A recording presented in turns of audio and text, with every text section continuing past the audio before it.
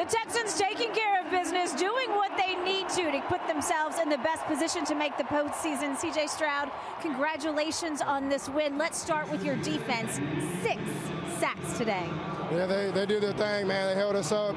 I feel like we had a great day executing, man, and all glory and praise have to go to my Lord and Savior Jesus Christ, man. We had a great game overall, but we trying to win one, go to the next, and that's the plan. I know it's always the next game, but you got one more in the regular season, and it's win, and you're in the postseason. Not bad for 2 rookies leading the offense and defense and a rookie head coach. What does this next week look like for you? Just hard work.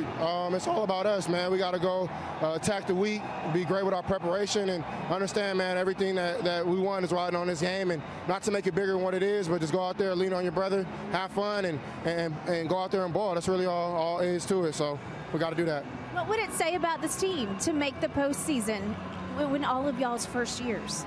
I really feel like that was our goal from the get-go. We don't really listen to the outside noise. We know what we can do and who we are, and we proved it Sunday in, Sunday out. So we're gonna go do that on Sunday, hopefully, man. And it's been a blessing to work with my guys, my brothers.